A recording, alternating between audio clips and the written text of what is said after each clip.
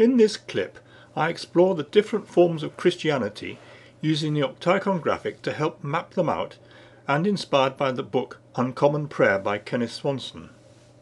Why are there so many Christian denominations, each thinking it has the truth? Is it because the way we interpret the truth depends on which faculties we prefer to use and the type of personality we have? Here's how I think the denominations relate to the four main faculties of the Octaikon. The early church, like Christ, would have had a balanced personality. It is and was described in the Nicene Creed as the Holy Catholic and Apostolic Church, and so is located in the middle. Catholic is with a small c, meaning universal. But it gradually evolved into two main strands, the Eastern Orthodox plus Oriental churches, and the Western Catholic Church, different in cultural form and temperament, which eventually split mainly because of issues of authority and theological understanding of the Trinity. I think they correspond with the observing and acting faculties as shown. When the Western Roman Catholic Church needed reforming, many Protestant churches split away, disagreeing on issues of biblical doctrine. In other words, they focused on the interpretive faculty. The split from Catholic to Anglican was mainly political, and is now considered as Protestant or Low Church, through to Anglo-Catholic or High Church. The expressive Pentecostal churches came into being relatively recently through the Spirit-led revival of some Protestant churches. The charismatic movement is similarly Spirit-led, but is found across many other denominations. I have therefore mapped these more emotional forms of Christianity onto the expressive faculty. There is also a mystical and meditative movement. Is it inevitable that we will always have all these forms of Christianity?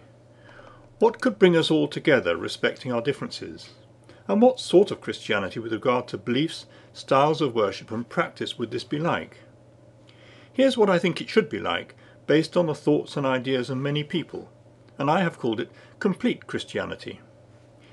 In this view, the Christian Church, in its fullest form, can be thought of as having various branches, all equally important in connecting us with the Trinitarian view of God, whether as individuals, body and soul, as different groups, or as humanity in general.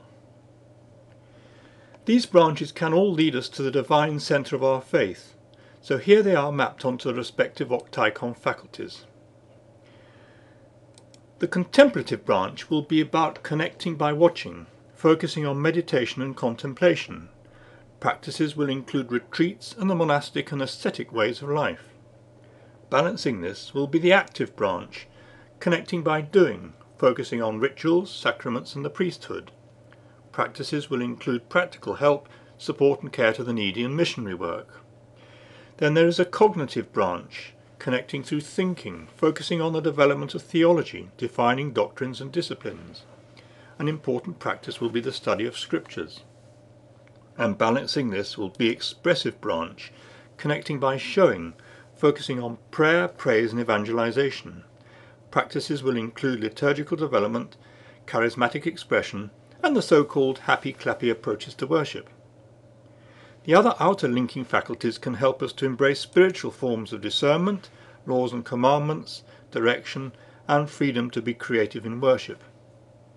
Unfortunately, the divisions within the Church have led to an imbalance and conflict, as some branches have been either rejected, ignored, misunderstood, or given too much emphasis.